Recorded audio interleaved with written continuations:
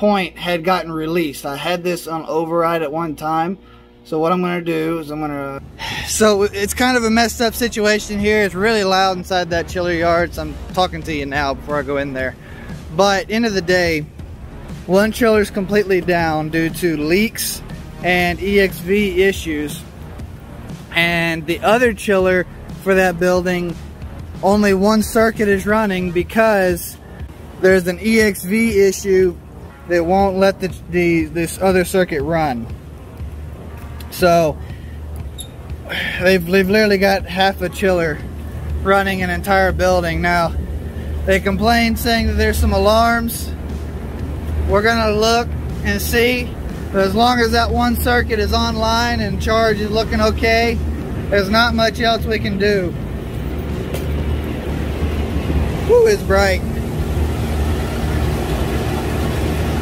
All right.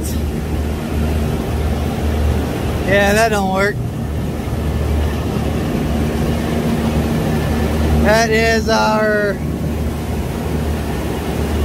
That's our entering is 55.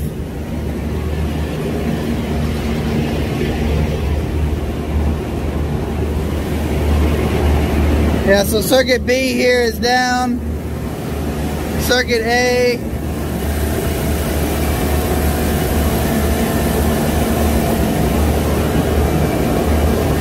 Only 2 compressors are running.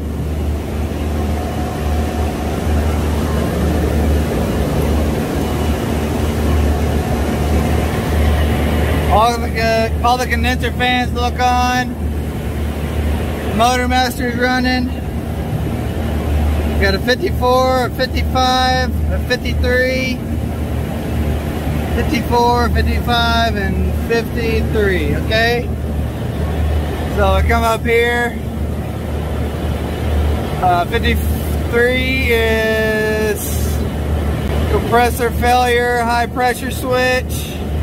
Now something I've had issues with here is the condenser fans are common to fail, and also the relays in here, they will trip on high pressure, but the problem will actually be these little relays will be the main problem.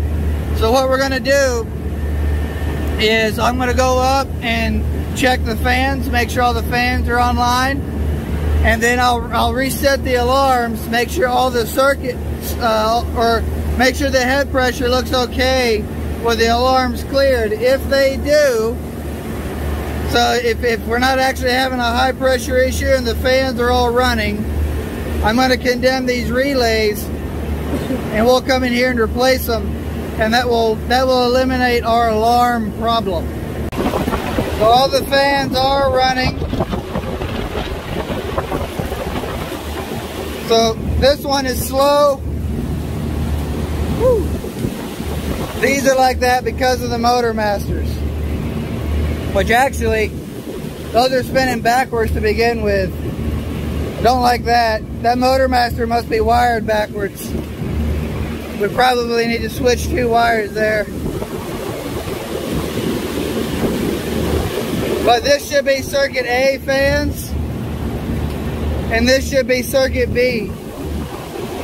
Because it'll go 1, 2, 3, 4, 5, 6, and 7, 8, 9, 10. So odds are circuit A, evens are circuit B on these particular chillers. Alright, the fans are good.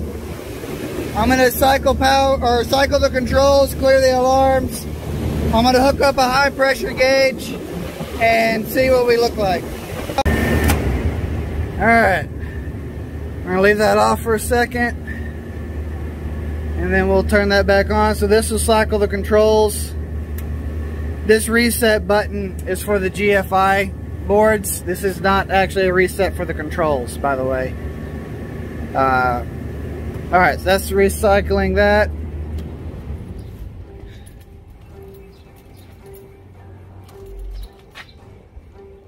Why is building B chillers not on? Hello. Are they satisfied? They were on when I walked up, I thought. Yeah, it's not calling.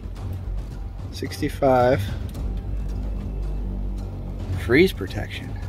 Low cooler flow. Huh. That would be a pump issue. Or we've got set point too low. Set point's turned down. Let's turn that back up. So this is the set point control for the chiller itself. So you adjust this dial. These may not be quite perfect, so you have to keep that in mind. But regardless, yeah, we're gonna let that cycle. This is the chiller. So on the other building, part of the whole bigger picture dilemma here, the other building, chiller 1 is the only one running, and it's most of its capacity. There is some charge issues and things on the chiller, but it's mostly working. Chiller 2 on that building though is completely down. All of this is slated for replacement, so that'll be coming in the coming days. But yeah, yep. So we'll be doing those here soon. Those will be some fun videos to do. But in the meantime, let's get this gauge on. I left my low pressure probe at a building the other day. I need to go back and get it. This circuit will be turning on here in a few minutes. I'll be able to check the head pressure. Or this is circuit A. Obviously we have them labeled too, but this is circuit A. I need to also verify the sight glass, make sure that it's actually clear. Alright, so it just came on, so I need to switch over and check those pressures. Alright, so right now we're at 1 compressor on. We look okay. Now the sight glass does appear to have cleared as of right now. We should be getting close to having stage 2 compressor turn on. We've got 2 out of the 4 circuit A compressors running. Still really happy with our head pressure. This is R22. So we just brought on compressor 3. We can get a probe on this, see what our subcoolant is doing. So far I'm really happy. If we continue to run like this, I'm going to condemn those relays. I've chased my tail a long time on these chillers, and those relays have been consistent issues for me. So we'll just go through and we'll probably do all 4 of them on circuit A, be done with it. Condenser pressure looks great. The superheat feels okay. Now I haven't actually hooked up gauges and stuff, but you can feel on the body of these Carlisles, and they will feel warm or cold to the touch depending on how the superheat is doing. So if the superheat is good, they'll be kind of a neutral to slightly cool to the touch. They shouldn't be cold, and they shouldn't be hot. If they're either of those, that's an immediate indicator that something is going wrong with the superheat. As of right now, they feel perfect just by the touch of the hand, which that only gets you so far. Again, that's just kind of an estimated feel. It comes from experience. It's been running long enough. Bringing 1 more compressor on isn't going to take us into an extreme state. Right now it is, let me find out what the outside air temp is. It shows to be 80 degrees right now. So that puts us at about 26 on saturation. Perfectly happy with it. That's actually doing really well for these. These condenser coils are so beat up that we have a hard time keeping the head pressure under control. So I'm really happy to see a 26 differential from saturation to ambient. Anyway, 1 more compressor isn't going to cause any problems. We might get up to 30 degrees split. So our problem is those relays. Again, I've worked on these long enough. Just take my word for it. If the fans are good, they're not having issues. and you turn it on and you're not seeing immediate head pressure problems, 90% of the time, the compressor control relays in the main panel down at the bottom, that's going to be your primary issue. So we're going to condemn those here. Let me call the customer and let them know what's going on. And we need to go look at that other chiller. It should be back online now. Alright, so it is online. Calling for stage 1. Didn't have any alarms. Okay, yeah, it's got it under control. It's got it under control. Cool. I'm pretty sure the problem with this one, set point was too low. We'll go check the pumps now though, just to make sure they look okay, but I'm pretty confident they're not going to be an issue. So here are our pumps. This is building B. Yep, we look good. Building C, both of them are running. Okay. They look good. We can do a quick rotation check, so they should be spinning this way. Yes.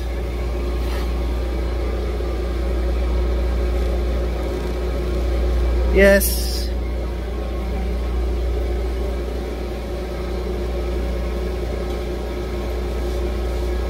It's good.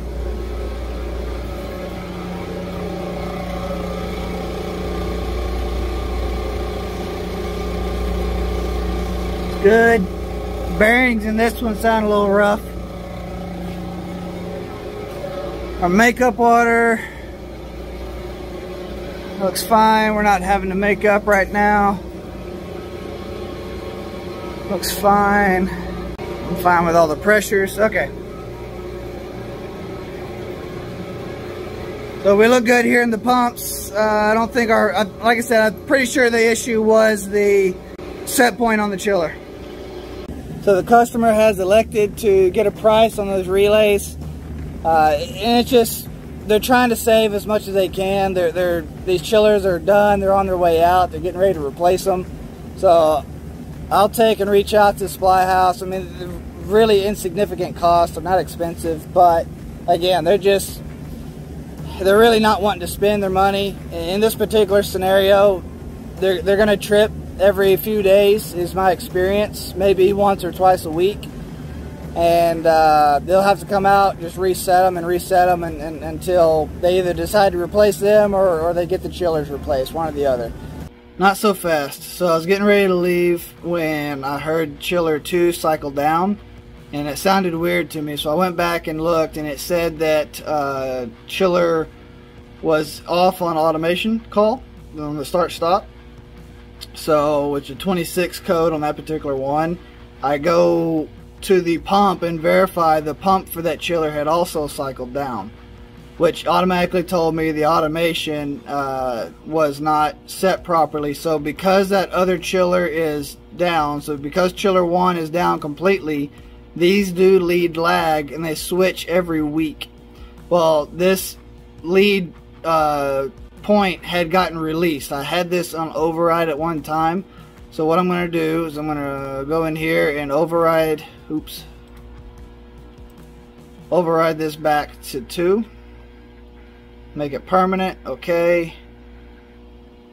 And purple means it's overridden, and so it's going to cycle 2 back over as lead, and I can monitor it from here and make sure that it does so. And that will take care of that issue, so that, because right now what's happening is the water, it doesn't bring the lag chiller on until the leaving water temp gets above a certain set point. So when the chillers can no longer maintain leaving water or supply water, which you can see it's an alarm here, it brings the other chiller on. So it'll take it a minute to respond here and the logic to do all of its timing sequences and so forth, but that's part of the issue. Then it probably generated the call too for today, is chiller 1 was trying to run and lead, and chiller 1 doesn't run. So chiller 2 was only getting the water temp down to like 50, 55 degrees, and that was it. Yeah, you can see chiller 2 is just now coming on. Got the valve opening, so we're doing flow and pump. So we're doing circulation delay timer first. That'll be about a 3 to 5 minute timer, and then we'll see chiller 2 enable, go to on, and that'll enable that chiller. And you'll start to see they've already killed the signal for chiller 1. The chiller starts, or the pump and chill water valve will close here in a minute. This will take care of that. Like I said, having this in an override will make sure that they don't have any issues on that going forward.